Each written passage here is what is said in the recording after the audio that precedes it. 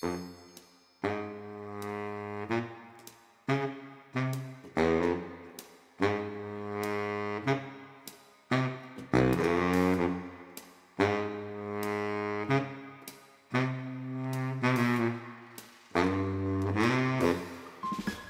is the Ambassador Bridge, one of 20 such structures connecting Canada to the good old US of A.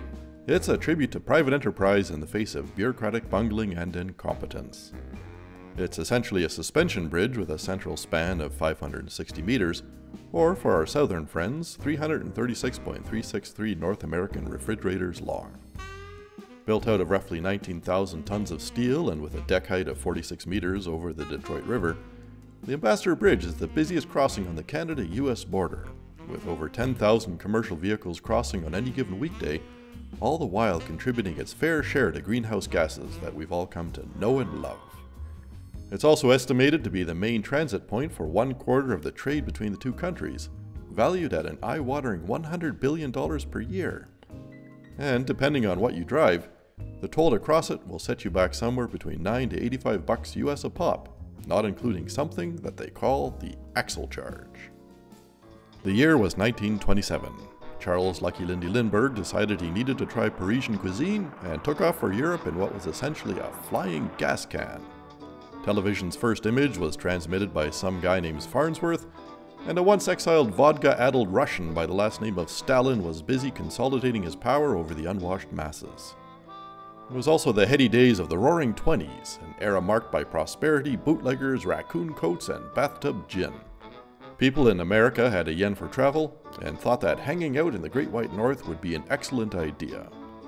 Coincidentally, politicians proposed building bridges for that very purpose back as far as 1873, but, true to their form, fought about the who, what, where, and what not regarding various projects, and got as far as, well, nowhere.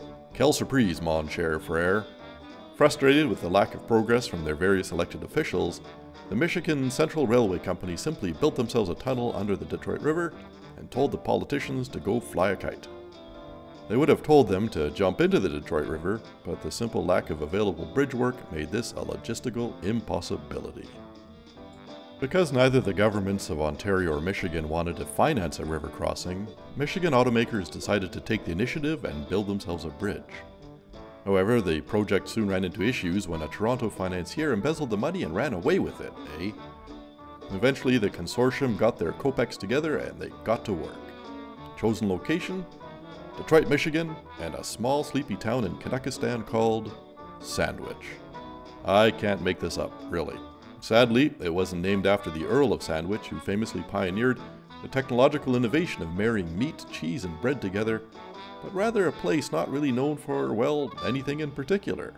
However, thanks to urban sprawl, it eventually became a part of the City of Roses, otherwise known as Windsor, Ontario. Fast forward to the year 1929. Wall Street finally met its maker, an influenza pandemic stalked the globe, the Academy Awards began its dubious tradition of honoring its own in what is essentially a mutual admiration society, and Henry Ford's team of automotive industrialists finally finished their bridge. The cost? $23.5 million.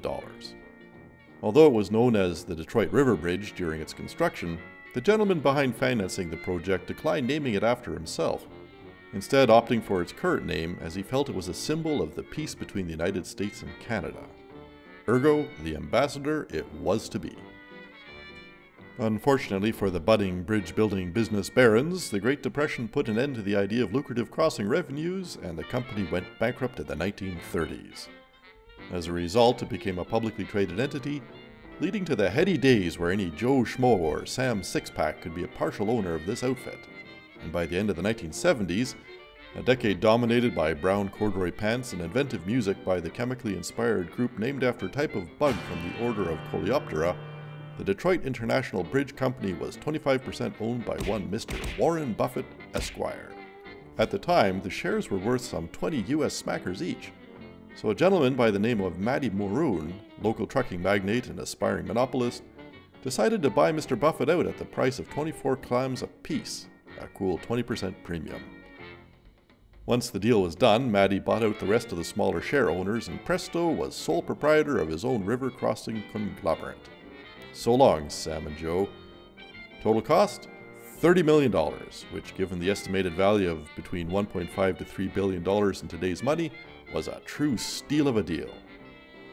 If you have a chance to visit, on both sides of the border you will be met by parklands, sculptures, walkways, and spots where you can actually attempt to catch some fish, or maybe even a unique disease that makes the waters of the Detroit River its home and hideout. Imagine the TikToks you could do with that. The varied ecological features aside, you'll also be able to admire the bridge from various angles and even marvel at its Gothic and Art Deco fusion-inspired elements. As always, thanks for watching. Oh, and stay out of the drink. You'll thank me later.